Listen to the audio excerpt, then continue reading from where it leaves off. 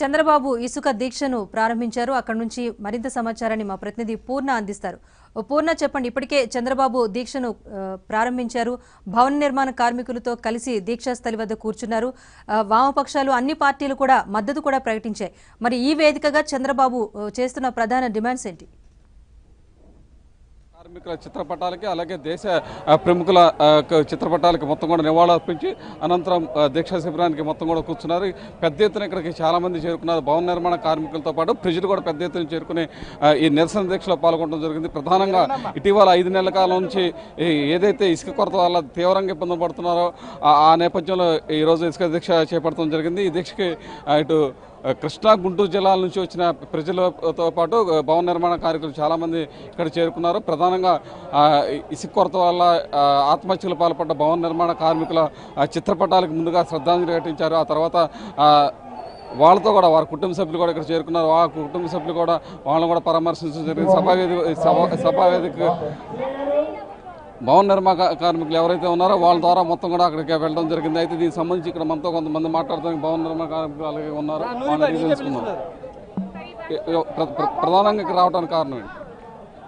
ఇక్కడ నేను వస్తానికి కారణం ఏంటంటే భవన నిర్మాణ కార్మికులు అందరూ ఈ 4-5 నెలల నుంచి చాలా ఇబ్బంది పడుతున్నారు, బాధపడుతున్నారు. వాళ్ళు బాధ చూడలేక, వాళ్ళు కష్టాలు చూడలేక వాళ్ళకి సానుభూతి కోసం, చంద్రబాబు గారి దీక్షకి సానుభూతి కోసం నేను వచ్చాను. ఎలా ఉంది సార్ దీక్ష నుంచి రెస్పాన్స్? కూడా బాగా వచ్చారు, చాలామంది కూడా వచ్చారు. గుంటూరు కృష్ణా జిల్లా నుంచి చాలామంది ప్రజలతో పాటు భవన నిర్మాణ కార్మికులు కూడా చంద్రబాబు గారికి దీక్షలో పాల్గొనడానికి వాళ్ళకి సాంఘీభావం తెలుపుతానికి కూడా చాలామంది వచ్చారు. మీరు ఎలా చూస్తారు? ఈరోజు చాలామంది ఎవరైతే భవన నిర్మాణ కార్మికులు లక్షలాది మంది ఇసుక యొక్క కొరత వల్ల అన్నీ కూడా అనుబంధ రంగాలన్నీ కూడా దెబ్బతింటడం జరిగింది. వారికి ఆహారం లేక, వారికి పనులు లేక, వారు పడేటటువంటి ఇబ్బందులు ఈరోజు ఆత్మహత్యలు చేసుకునేదానికి కూడా పురికొల్పబట్టే సమస్య యొక్క తీవ్రతని ప్రభుత్వం దృష్టికి తీసుకురావాలని చంద్రబాబు నాయుడు గారు ఈ లక్షలాది కార్మికుల పక్షాన ఈరోజు 12 గంటల దీక్షని మరి చేస్తూ ఉన్నారు. ఈ ధర్మదీక్షకి రాష్ట్ర వ్యాప్తంగా ఈ 13 జిల్లాల నుంచి కూడా కార్మిక సంఘాలు, అదేవిధంగా ఎవరైతే ఈ భవన నిర్మాణ కార్మికులు అనుబంధ రంగాలకు సంబంధించినటువంటి వాటి మీద జీవనోపాధి పొందేటటువంటి ప్రతి ఒక్క కార్మికుడి యొక్క మద్దతు ఉంది.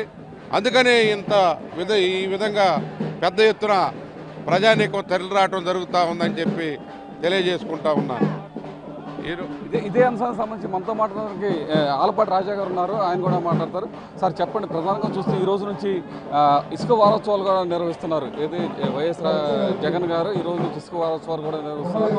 ఎన్నింటినీ చూస్తే ఏమైనా తగ్గే అవకాశం ఉందంటారా?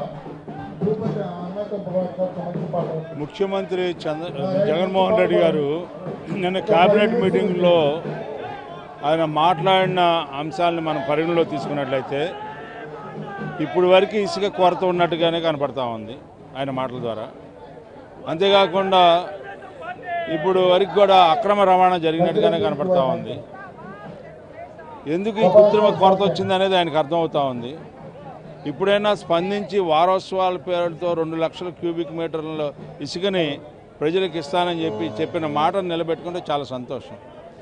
అంటే 6 నెలల కాలంలోనే ప్రతిపక్ష నేత చంద్రబాబు నాయుడు గారు పరిపాలనా విధానాన్ని సరిగ్గా లేదని చెప్పే అంశంలో నువ్వు నిన్న కేబినెట్ సమావేశంలో మాట్లాడిన మాటలకి అర్థం చాలా స్పష్టంగా కనపడతా ఉంది. ఎందుకంటే ఆగ్రహావేశాలు వ్యక్తం చేశావు. ఎవరినైనా సరే, ఏ మాఫియా ఎలాంటి వ్యక్తులనైనా సరే నేను ఉపేక్షించనని చెప్పావు. అంతేకాకుండా ఏసీబీ దాడులు చేయమని చెప్పారు. 2 లక్షల రూపాయలు జరిమానా అని చెప్పారు. 2 ఏళ్ళు జైలు అని చెప్పారు. ఇవన్నీ ఎందుకు చెప్పాల్సిన అవసరం వచ్చింది? దేనికి చెప్పాల్సిన అవసరం వచ్చింది? ఇవాళ 40 మంది బలవన్మరణం జరిగింది కాబట్టి ఈ రాష్ట్రంలో భవన నిర్మాణ కార్మికులు చనిపోయారు కాబట్టి ఇవాళ ప్రభుత్వ వైఫల్యం నీకు కనపడింది కాబట్టి నువ్వు చెప్పడానికి ఇవాళ ప్రయత్నం చేసావు. 6 నెలల తర్వాత మేల్కొని మేము ముందు నుంచి చెప్తా ఉన్నాం, ఇది వరదల వల్ల కాదు, కృత్రిమ కొరత, మీ మాఫియా మొత్తం కూడా కలిపి మీ అనుయులందరూ కలిసి దోచుకుంటా ఉన్నారు ఇసుకని చెప్పే ప్రయత్నంలో ఏదో ప్రతిపక్షం ఆరోపణ చేస్తుందని చెప్పి నువ్వు భావించావు చెప్తే ఇవాళ వాస్తవికతను చూసినట్లయితే 40 మంది 5 నెలల్లో చనిపోయారు అంటే దానికి అర్థం ఏంటి? అర్ధాకలతో ఆకలితో అలమటించి అన్నమో రామచంద్ర అని చెప్పి కనీసం గుప్పుడు మెతుకులు దొరకని పరిస్థితిలో చనిపోయారు అంటే ఇది ఎంత దారుణం ఈ ప్రజాస్వామ్యంలో అని చెప్పి గుర్తించాల్సిన అవసరం జగన్మోహన్ రెడ్డి గారికి ఉంది. అందుకని ఈ రోజున ప్రతిపక్ష నేత 12 గంటలు దీక్ష చేస్తా ఉన్నాం. ఇవాళ నిద్రపోతున్న ఈ ప్రభుత్వాన్ని మేల్కొల్పాలని చెప్పి. ఇవాళ ఏదో ప్రతిపక్ష నేత ఆరోపణలు చేస్తున్నాడనేది కాదు, ఇవాళ ప్రజలు ఏ రకంగా బాధపడుతున్నాడో చూడాల్సిన బాధ్యత నీకుంది అని చెప్పి మేము భావిస్తూ ఉన్నాం. ఎందుకంటే ప్రభుత్వంలో ఉన్న పాలకులు పట్టించుకోకపోతే ప్రజలు బలవన్మరణం చెందుతూ ఉన్నారంటే